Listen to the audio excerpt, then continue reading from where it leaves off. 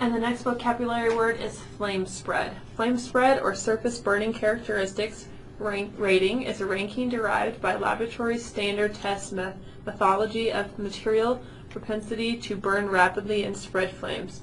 So basically it's just how fast does it start on fire and does it burn. The next one is flammable. A combustible material that ignites very easily, burns intensely, or has a rapid rate of flame spread. Flammable is used in a general sense without reference to specific limits.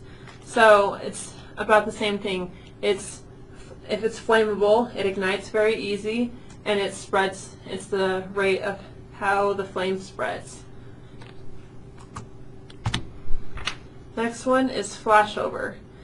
The phenomenon of developing fire or radiant heat produce radiant energy at wall and ceiling surfaces.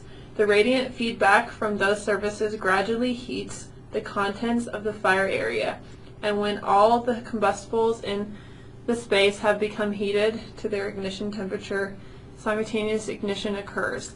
So I have a video for the flashover. It's a good example of a flashover. It shows within seconds how a room, like the Christmas tree, starts on fire, probably from like the lights heating up.